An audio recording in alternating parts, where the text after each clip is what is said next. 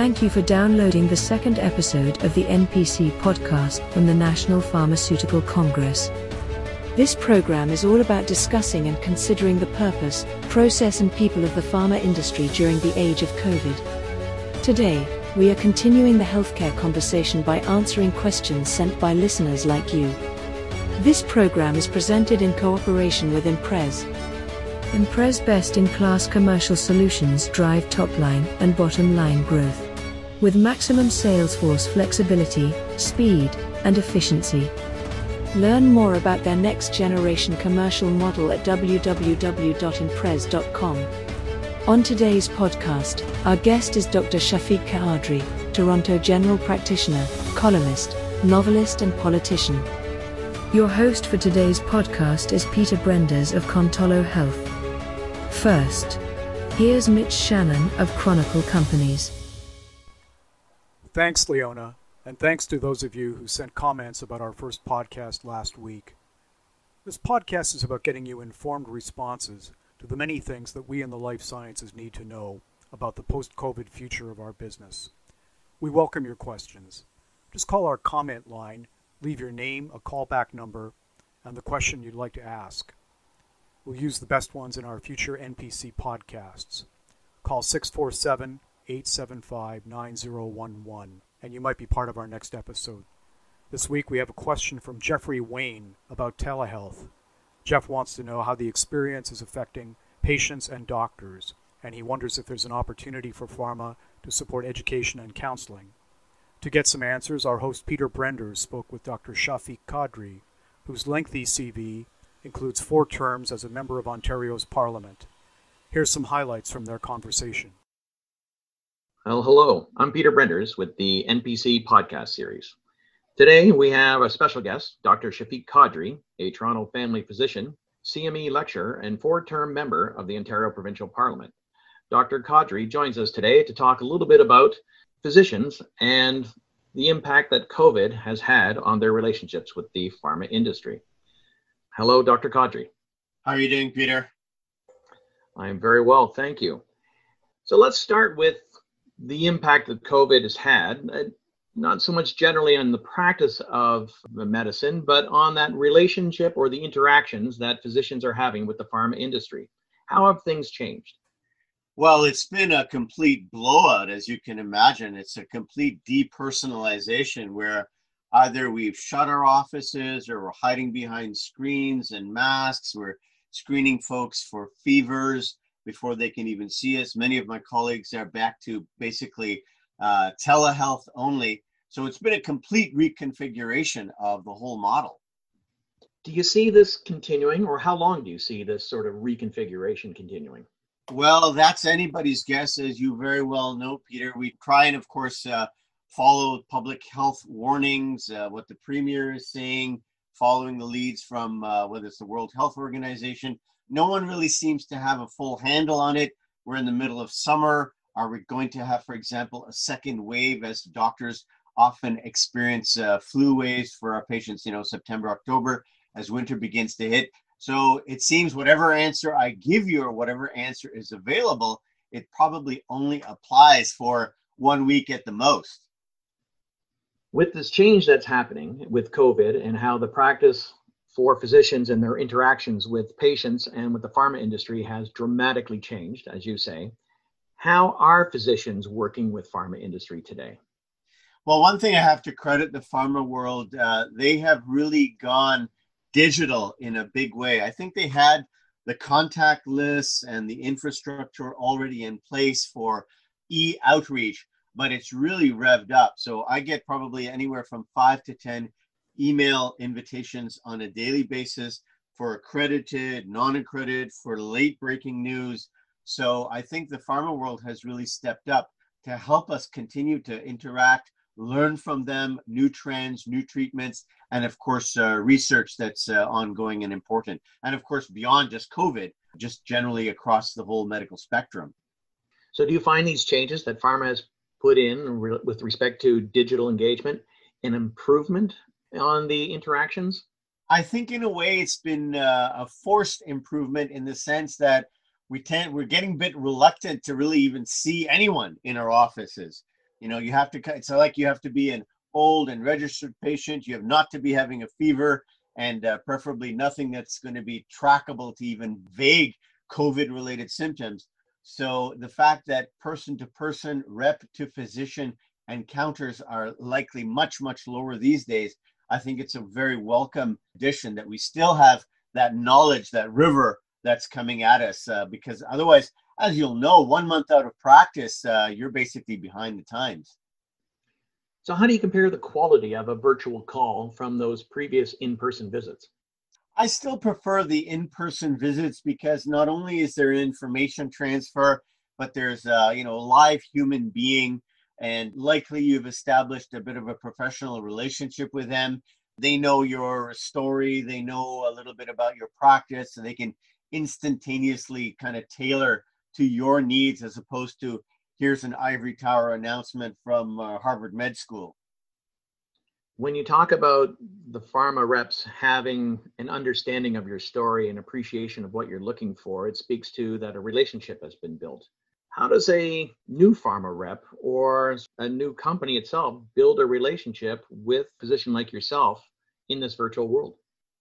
Well, I think they should learn from the big boys, whether it's, the Pfizer's, AstraZeneca's, Sanofi, Aventis, and so on, who really train their reps well, who come out and, for example, they'll even invite physicians to go inside in office to help train and bring up to speed their reps and kind of practice sessions.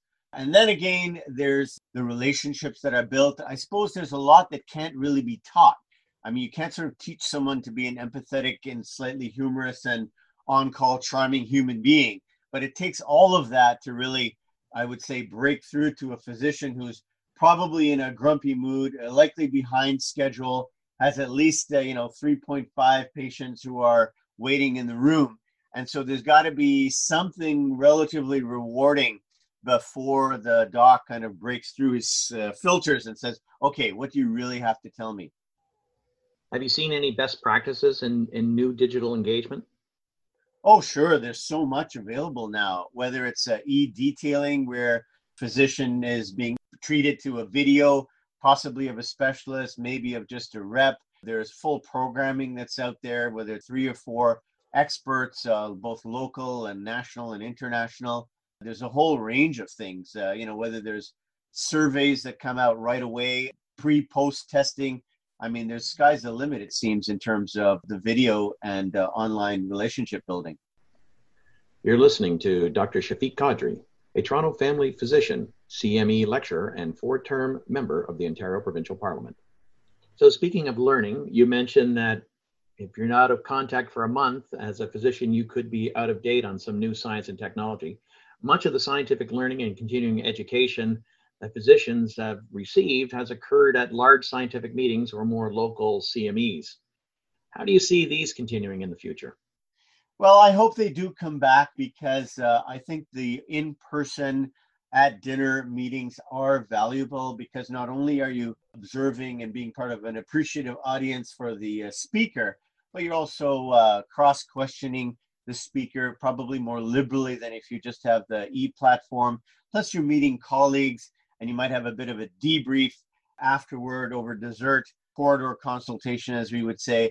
And all of that helps to build perspective and build knowledge that you're actually going to use as opposed to just acquiring credits for. So I think the judicious combination of the two are very valuable. When you talk about cross-questioning of colleagues and speakers, is there a way that this can work well in the absence of these in-person meetings? I suppose it can, but it's more challenging because, either you raise your digital hand and say, I have a question. It reminds me back to med school, there was always a couple of docs or always a couple of students who would like to dominate the conversation to show their brain power and cortical fortitude, etc. And, sometimes folks who may just be asking pretty basic questions may be intimidated off screen. And by the way, you will be pleased to know that not all docs are e-savvy. Not all docs are happy to be on Zoom and, all the other platforms that are out there. So it's a bit of a touch and go, I think, there. So speaking of those type of physicians that aren't e-savvy, as you say, and aren't perhaps adept at some of the digital technology out there. What should pharma industry try to do to help them? That's an interesting question. Well, I would probably cross-examine the doctor, say, is there anybody in the household who's under 30? And because they'll step up to the plate and set you up instantaneously. It can work. I mean, I have colleagues who are in the mature years, and yet they do have, whether it's a nephew or a grandkid who kind of helps them set up and Skype or something else. There are probably other ways as well. So for example, a lot of folks are now, even if they're not so e-savvy, they're kind of used to email. So if there can be a single link that comes on the email, again, whether it's a Zoom or whatever, I think there are ways to reach out. I mean, for example, reps are very comfortable now with iPad detailing, where the physician essentially sits passively and watches it. But the video stream is available anywhere at any time. And I've often looked at this stuff afterward, after the rep has left. So all of that is available. And if, worst comes to worst, I remember we used to distribute those e-cards where you actually take the thing home and stick it into your USB port, and it kind of does the thing on its own. So great suggestions, making it easy for physicians, introduce a single link, available anytime, anywhere. So what are you hearing from your colleagues? How do your colleagues stay connected in this one? Pharma may be able to introduce some of these technologies, but you talked about that relationship of connecting with your peers. How is that working? Well, I think it's kind of like everything. It's a bell curve distribution. There's some who have early adopters, as we say, high on the uptake. A lot of folks are on these various, physician chat rooms, whether it's Sermo or some of the others.